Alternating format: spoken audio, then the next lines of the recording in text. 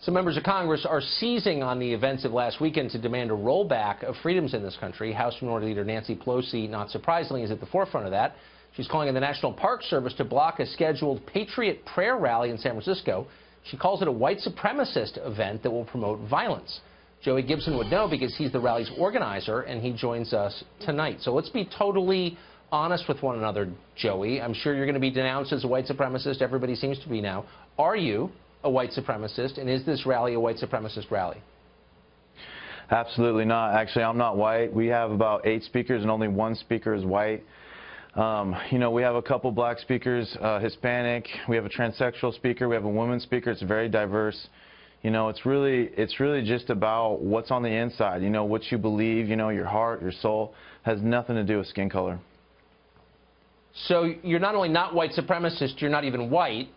And which I find hilarious. I'm sorry to laugh because it's so lunatic that the former Speaker of the House is calling you and the people you're speaking with white supremacists, again, when you're not even white. Why do you think she's saying that?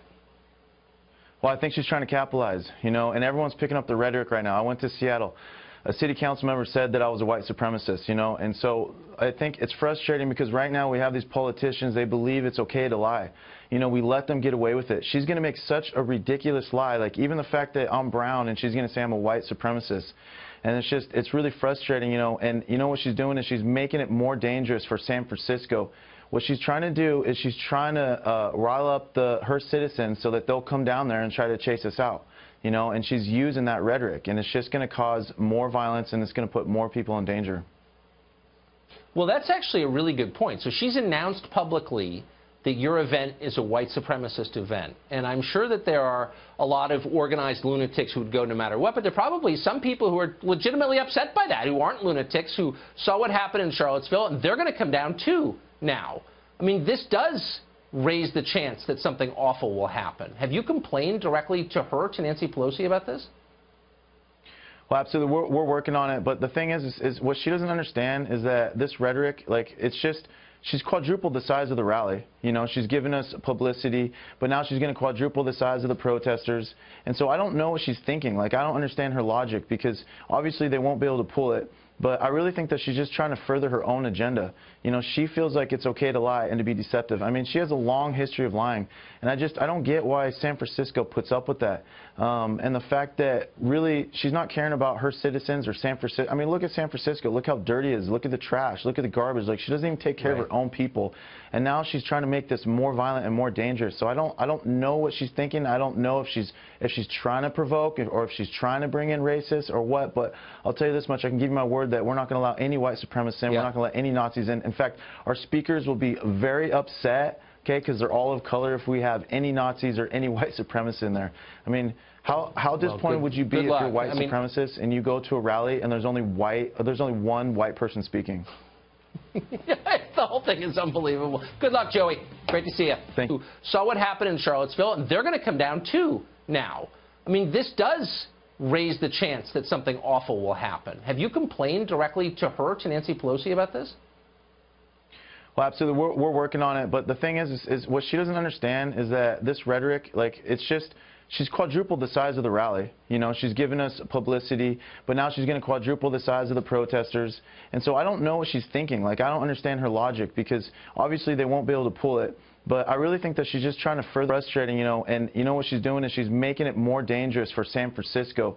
What she's trying to do is she's trying to rile up her citizens so that they'll come down there and try to chase us out. You know, and she's using that rhetoric, and it's just going to cause more violence, and it's going to put more people in danger. Well, that's actually a really good point. So she's announced publicly that your event is a white supremacist event. And I'm sure that there are a lot of organized lunatics who would go no matter what, but there are probably some people who are legitimately upset by that, who aren't lunatics. Who's this rally a white supremacist rally? Absolutely not. Actually, I'm not white. We have about 8 speakers, and only 1 speaker is white. You know, we have a couple black speakers, Hispanic. We have a transsexual speaker. We have a woman speaker. It's very diverse. You know, it's really just about what's on the inside. You know, what you believe. You know, your heart, your soul has nothing to do with skin color. So you're not only not white supremacist, you're not even white. And which I find hilarious. I'm sorry to laugh because it's so. Some members of Congress are seizing on the events of last weekend to demand a rollback of freedoms in this country. House Minority Leader Nancy Pelosi, not surprisingly, is at the forefront of that. She's calling on the National Park Service to block a scheduled Patriot prayer rally in San Francisco. She calls it a white supremacist event that will promote violence. Joey Gibson would know because he's the rally's organizer, and he joins us tonight. So let's be totally honest with one another, Joey. I'm sure you're going to be denounced as a white supremacist. Everybody seems to be now. Are you a white supremacist? And is a lunatic that the former Speaker of the House is calling you and the people you're speaking with white supremacists, again, when you're not even white? Why do you think she's saying that? Well, I think she's trying to capitalize, you know, and everyone's picking up the rhetoric right now. I went to Seattle. A city council member said that I was a white supremacist, you know, and so I think it's frustrating because right now we have these politicians, they believe it's okay to lie. You know, we let them get away with it. She's going to make such a ridiculous lie, like even the fact that I'm brown and she's going to say I'm a white supremacist.